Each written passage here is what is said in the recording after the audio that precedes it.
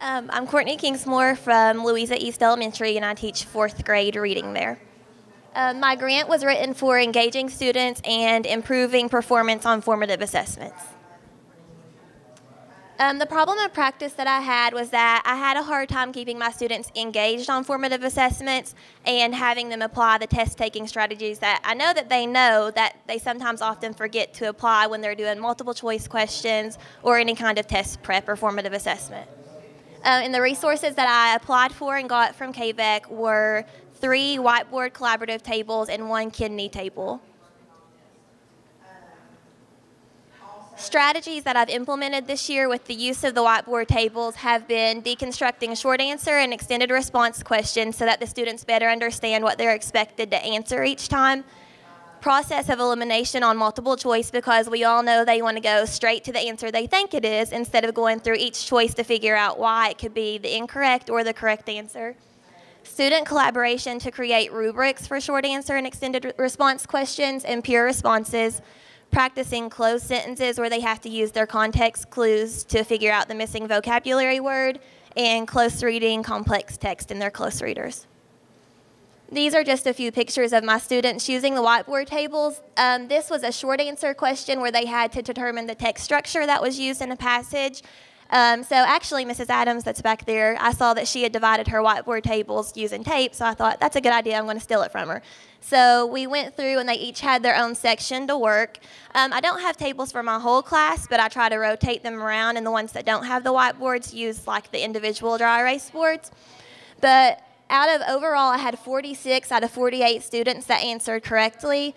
And I actually have a student that has selective mutism that sometimes has a hard time expressing an answer or even trying to write the answer down. And I think his is right here, but you can see that he got a good start on answering the question, and he felt confident because he had fun using the whiteboard tables.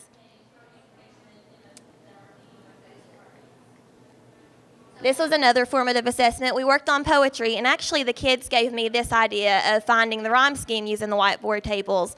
So they were able to read their poem and answer the question on the paper, but they got to use the whiteboard tables on the side to practice finding the rhyme scheme and find different similes throughout their poem. Predicted outcomes, I said that my students will show growth on STAR reading assessments by growing the number of months that have passed from the previous test, and that they would also improve on their Moby Max reading lessons that I assign in reading stations. They do that around probably once a week, and they're reassigned if needed. Multiple choice comprehension questions, which we do daily. Short answer and extended responses, which is heavy in fourth grade. Closed sentences, and their weekly and unit assessments. I measured their growth by using the STAR screening report, which shows where they're at based on the current benchmark on STAR reading. The state standards report, which I was able to use to figure out which standards they were within, below, or above on, and I was able to pull my groups and use the whiteboard tables to practice those strategies with them. And their data is displayed on a data wall and in their data notebooks, which they keep track with.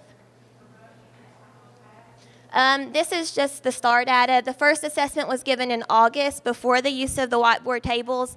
We've done these strategies all year, but I do feel like bringing in the tables allowed them to have more fun with it. They were more engaged, and therefore it carried over on their test. I received my tables in December and was able to use them for about 2 weeks before the second test, and the last STAR assessment was given in March. So my students are showing growth, which is all we can ever ask. And this was just the STAR screening report, which shows where they were at based on the current benchmark. So that is August, and then December, and the next slide shows the last, which was March, so they are getting closer to meeting their benchmark each time. This was their Moby Max data. Like I said, they only do Moby Max about once or twice per week, but I was able to take a student that was above, below, and within based on STAR and track their progress. And you can see that this student went back and forth, but overall each student is showing growth on each lesson, and I think that's because they've taken these strategies that they've used on the tables and applied them over to their lessons each day. This is where my students have reflected in their data notebooks. So each time we take a common assessment, they reflect on how they did. This student is showing growth on reading. This is a student that's probably average. So they started out with 86% on their first common assessment and 85, and then the last one they got a 14 out of 15. So they were able to reflect on what they did well while using their strategies and what they need to improve on. And this is just our data wall that we use to track our common assessments. So overall, my class has shown growth on the common assessments because they're taking these strategies that we use daily and applying them. These are just some student testimonies. I went through and asked them, what do you have to say about our whiteboard tables? One of them said, I like having the whiteboard tables in reading class now instead of just math because all of our math teachers do have them. They said we had the same rules in both, so it makes it easy. It makes writing more fun, and we get to practice rap on the tables, which is restate, answer, improve. I like working in groups and doing consensus maps on the table, which is probably the thing they enjoy doing the most, is working in their groups. Teacher observations. I have noticed that on our last STAR test, I saw my students using the strategies of reading their questions first, deconstructing the questions, eliminating the multiple choice answers, and making sure they're applying those skills. And these are just a couple of pictures of students that have improved on their writing, I think, based on all of the strategies they've practiced all year.